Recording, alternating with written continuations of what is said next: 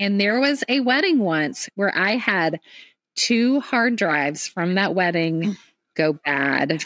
And let me tell you, and this was before I published it, absolutely sick. Like those 2 days, just terrible.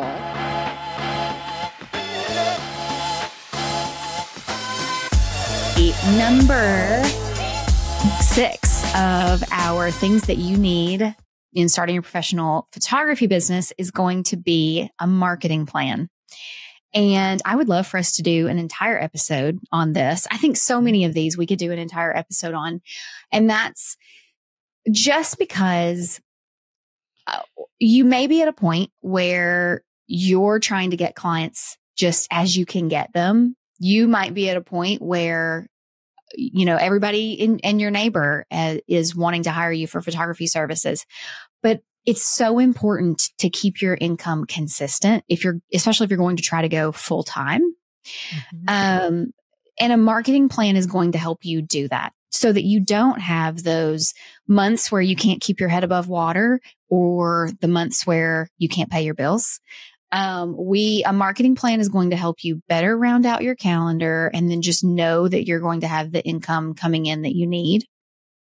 The way that I like to do that, I'm going to try to say a condensed version, and we'll do a better episode later, is I like to take a look at a glance at a 12-month calendar, and I will go through and I will say, okay, this is what I want to photograph in that month. For me, it's not weddings, it's portraits. And so this is how many sessions I plan on doing that month. This is the type of sessions that I can fit in, because sometimes I can fit in more daytime sessions than I can evening. So I know exactly what types of photo shoots I want to do that month. How am I going to market that? Is it going to be through styled shoot ahead of time? Do I need to network? Do I need to collaborate with anybody? How am I going to market that?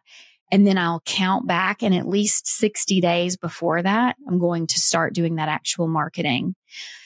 And I'll do that for the entire year. I have certain things that I'll start marketing for. And then that way, today happens to be the first of the month whenever we're recording, and I can look and I can say, okay, it is April 1st when we're recording this.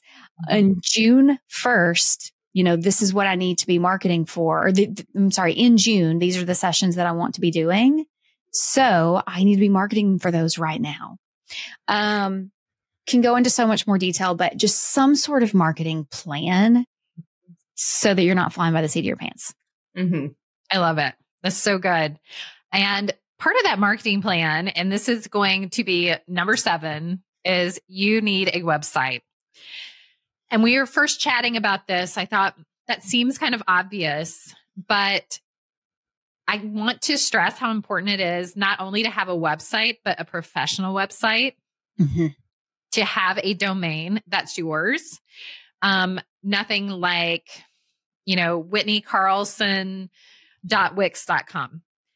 Mm. It doesn't even cost that much to get a real domain that's mm-hmm. yours. It's definitely worth the expense. And let's say you're on Instagram and you've been getting a lot. I know some people will do all their marketing through Instagram, and that's how they get a lot of their clients, or sometimes even all of their clients. And that's great. And there's nothing wrong with that. However, if something were to happen to Instagram and they were to close down, you have lost everything. Mm-hmm. So you've lost your marketing, and that's part of that marketing plan. It needs to be several different ways that you can find clients. So along with that website, you need a newsletter, because even more important than the website is those emails of people that are wanting to follow you. Mm-hmm. And then when it comes to email, this is a lot into this one thing, but you also need to make sure your email address is not a Gmail account. Now you can have one that you can maybe use, if you need to use it with a client you already have. But if somebody is a new client and they're writing into you and you respond with a Gmail address, it is not going to look nearly as professional as if I'm responding from Whitney at whitneycarlson.com. Mm-hmm. And I just realized that is not my domain. there is another Whitney Carlson. You're just saying it. Yeah. And she's like a fitness, or at least from years ago, she's a fitness influencer and all this. That is not me. That's funny. That was really funny. I'm not a fitness influencer and never will be. But yeah, just make sure that you have that. It's just that little bit of professionalism that's going to help you stand out. And they're not going to say, hey, this is a new person here, because they don't even have a professional website or a professional email address. Yeah. And I feel like there's becoming, I feel like so many people that I know used to be on social media are not on social media as much these days. I think it's like our generation is like, man, I'm getting a little tired. Not tired of social media, but I mean, like needing a little bit of a step back from some of it. Yep. And if you're only marketing on social media, you're not reaching all of the people that may be in your target market. And so, yeah, I think a website's so important. Yes. Mm-hmm. Exactly.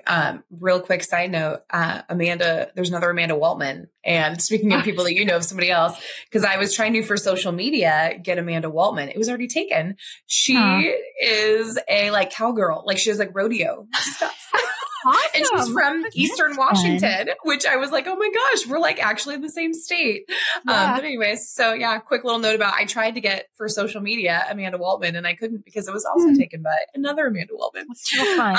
And yeah, right. I know. So now time for my next one, which is number 8, which is not nearly as exciting as, like roping cattle, but business insurance. Business insurance. Yeah, you like that segue? Anyways, so business insurance, another one that's not fun. Like, again, this is not a fun thing to go and pay money for something that, you may never really end up using. But at the same time, if you are photographing weddings, a lot of venues require you to have insurance. Mm-hmm. I don't shoot weddings, but I do photograph at different venues. And even just if you're doing a portrait session at certain venues, a lot of venues require you to have proof of insurance. That way, if something happens, they're not liable. It's all on you. Right. This is my 2 cents for everybody that's starting out. I am a big fan of PPA, Professional Photographers of America. Mm-hmm. They have a lot of really amazing resources. And one of those is business insurance. When I was looking at my options for getting business insurance, I called the insurance company that I use for my, at the time, my condo and my car. And it was really expensive, like ridiculously expensive. And I was looking to see if there was any other options. And I was already a PPA member. And it turned out that I could get insurance through them. And since then, I think it was 2 years ago, maybe it was a year ago, they now have a specific membership that is your membership plus business insurance. And I don't remember the cost of it off the top of my head, but it was like hundreds of dollars cheaper than it was to go through my own personal insurance company. So I very strongly recommend checking their website, checking that cost. Definitely do price comparisons because I feel like that's really important. But the other thing to keep in mind is that the business insurance you're looking for, you need to make sure it covers what you have. Mm-hmm. And a lot of venues require, I think is it 1 million or 2 million? There's like, again, it's all venue specific, but a lot of them require like 1 million liability. Some are 2 for some of the fancier places that I've photographed as well. So you need to make sure that the plan that you have will cover where it is you're going to be photographing. And again, PPA is an awesome resource. That's another one I want to do a whole episode on. And I'd love to get somebody from PPA to come talk to us because I feel like that's all they do. They just work with photographers and they really want to make sure that you have resources to get you what you need to be a successful photographer. So there you go. Business insurance. Yeah. And listener, if you're curious, when we say business insurance, it's insurance that's liability insurance so that your clients can't sue you. If they twist an ankle when they're twirling on your photo shoot or something, and then also insurance on your gear in case you fall down the stairs at a wedding like Whitney. So,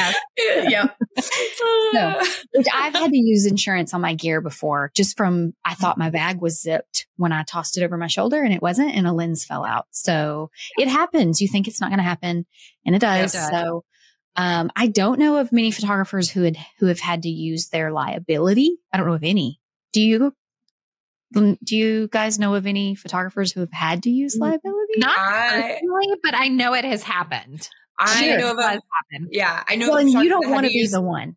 Exactly. Yeah. That's the thing. It's right. Like, I definitely have heard those stories from people that have needed to,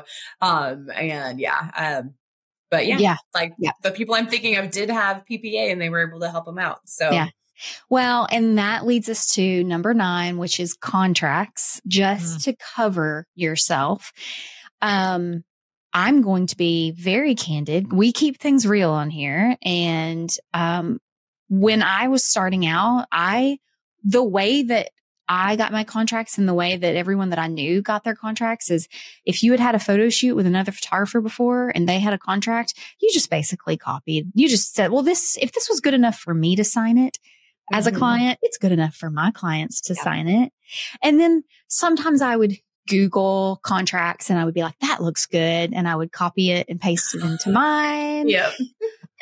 And listener, the whole point of this podcast is to help launch you in a better direction than what we started. Than what we did. Yep. There are so many more resources today than there were back whenever we started. PPA has great contracts. There's the Law Talk, and we're actually going to have Rachel Brenke. We're interviewing her soon. And so we'll have that up on the list of shows coming out for you soon.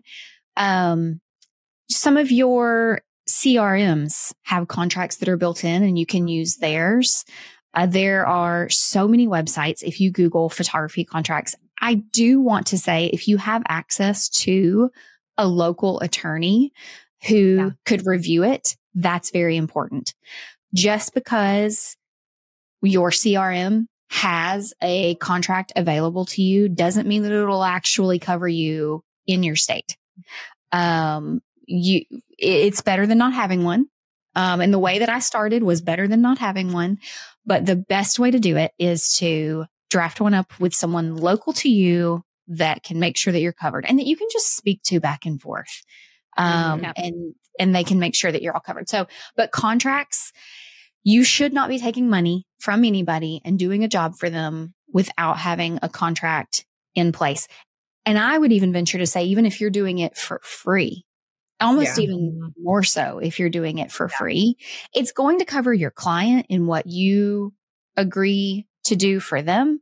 It's going to cover you for what you're agreeing to do for your client and all of the things, just to make sure that everybody's on the same page and everybody's protected and everybody gets what they need. So number 9 is contracts. Yeah. When I started, I didn't have contracts. So there you go. It was not good.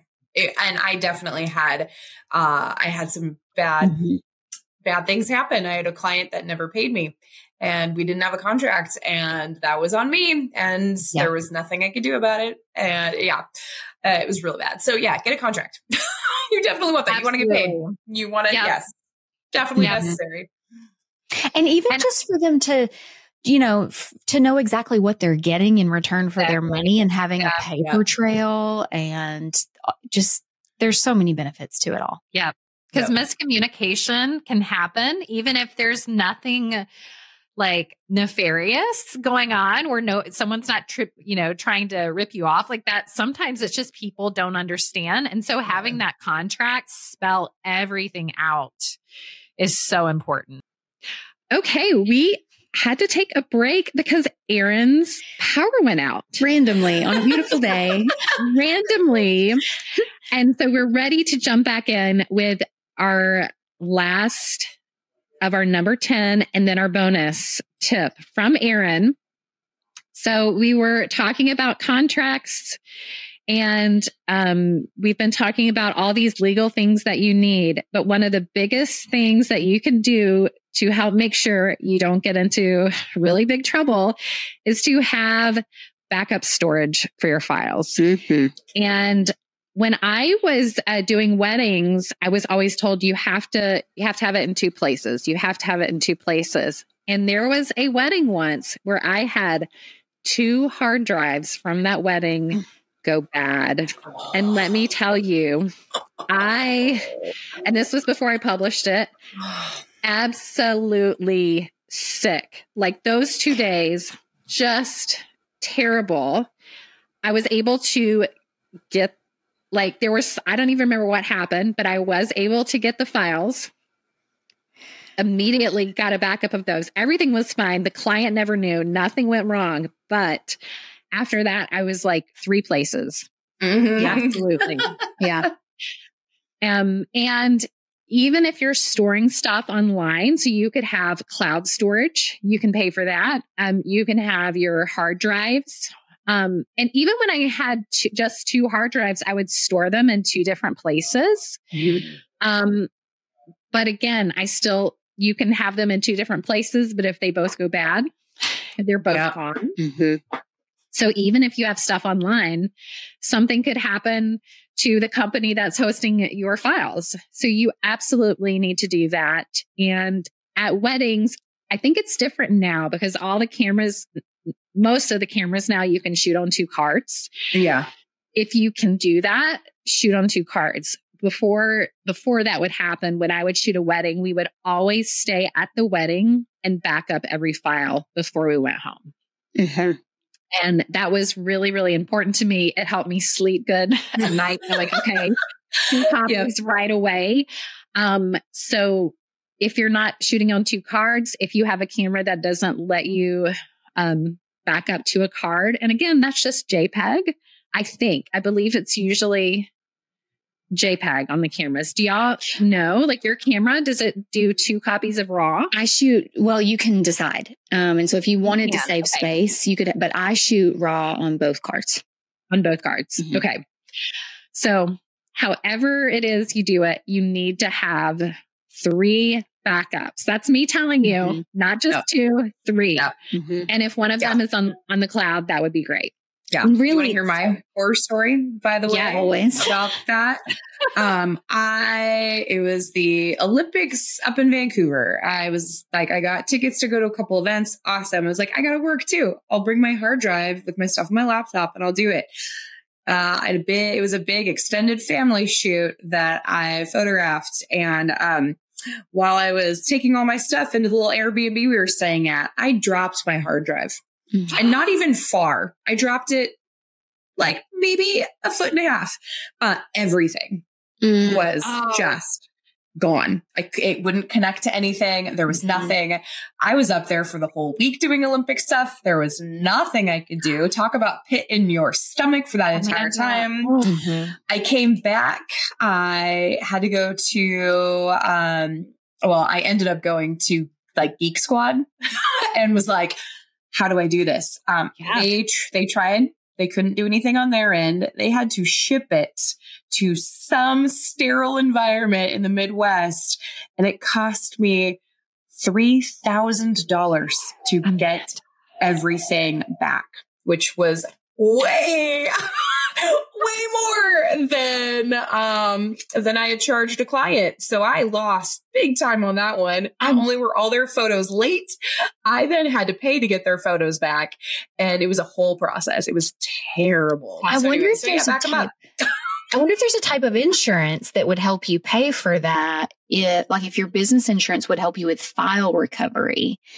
I know PPA does have an option for that. I don't know if they did back when I was doing it, or maybe I didn't know that they did, but I do know that they have something now. Right. But yeah, no, it was bad. So yeah, back them up.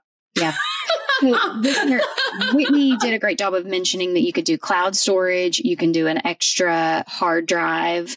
The least expensive way to have an extra copy, that 3rd or 4th copy that you're going to have, is to just not format your camera card until after you've delivered the files to your client. Yeah. Because SD cards, CF cards, if you're still shooting with those, they're so inexpensive these days that you can have multiples. And so that's probably the least expensive backup option that I can think of, is just not deleting them off of the card until your client has them. And then I always suggest to my client that they back them up in 2 places as well. And that just gives you a little bit of extra insurance. But yeah, backup storage for sure. I use Backblaze. I'm going to put a link to that. And, oh, you do too? Yeah. I've used them so much. I've used them for recovery. I have used them when I was in the middle of working on something and my like just whole hard drive failed as I was working. And so luckily everything was all backed up. And what I love about Backblaze is it just does all of the backing up for you. You don't have to prompt it. It's just continuously backing everything up as you're working. And so I only lost like a little bit of an Excel file that I had like literally just been working on, but that was it. And so I love them. I cannot praise them enough for making it so easy to access what you need when you need your backups. So, and I will say, if and I think I'm remembering this correctly, I was plugging in my hard drive to be backed up by Backblaze. That was one of the ones that, like, when I did that is when it corrupted. So it didn't even have a chance. Oh, didn't have a chance to get Yeah. Oh, that sucks. But everyone's happy. The client never knew. Yep. But I knew. Yeah. Right. I will never forget. And my client knew. I had to confess to my client, which is so awful. Like, oh my gosh, I felt so unprofessional. It was terrible. Yeah. Here's how you're professional. And I want to say this, like, we're telling you these things that we have done wrong and that we have messed up. You will most likely mess up. What makes you professional is how you handle that. And so, Amanda, what you did, you aren't like, I'm not paying that $3,000. Too bad.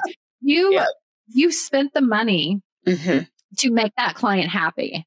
And that is what that client is going to see. Because if you mess up and if you're honest and you do everything you can to fix that problem, that's what they're going to remember. Because it doesn't matter. You have the three of us, any of the professionals you see anywhere, every single one of us has made a mistake. Sure. Many mistakes. We don't always talk about it, but it has happened. And what will keep you in business is how you handle those mistakes. Well, listener, we have given you 10 things that you should have in place when you're starting your photography business. And really that's probably enough for you right now. It's not a lot. And we're going to be so proud of you when you start checking through this list. But here's a number 11, a bonus for you that's not really as important as the top 10, but I do want you to consider having it on your list. And that is a Google My Business profile. So that's if someone local to you is searching for a photographer, you want to show up. And your best chance at doing that is making sure that Google knows who you are and where you are, and that they've verified who you are and where you are. So that way they'll show you in the search for local areas. And there's a whole process of getting verified that you will go through, including showing a video of where, your street address and your storefront or your home office. If you don't have a storefront, just wherever it is that you work, just showing them where you are. So, to find that, you literally just Google My Business and it will walk you through the steps. It's so simple, but we just want to make sure that you're being seen for all this hard work that you're doing and that clients can find you. So that is your bonus number 11. Love it. Thank you. That's so great. And if you've heard these 10 things and you're like, this is a lot, I need more details. We were very excited when we made this list because there's so much more we can go into. So stay tuned for upcoming episodes. If you're on YouTube and watching us there, make sure you've subscribed to our channel. Make sure you signed up for our newsletter so you can know when these episodes will come out. We have our interview with Rachel coming up from the Law Talk. We have so much more in store and planned for you, and we can't wait to share it all with you. So it was great to see you, Erin, Amanda. It was good getting to chat and share with all of you listeners. Thank you for being here, and we will talk to you soon. See you next time. Bye. Okay, Photo BFFs, if you have not subscribed, do that right now so you never miss a new episode. You can also find us at theeditweekly.com where we have free resources and downloads for you to help grow your photo business.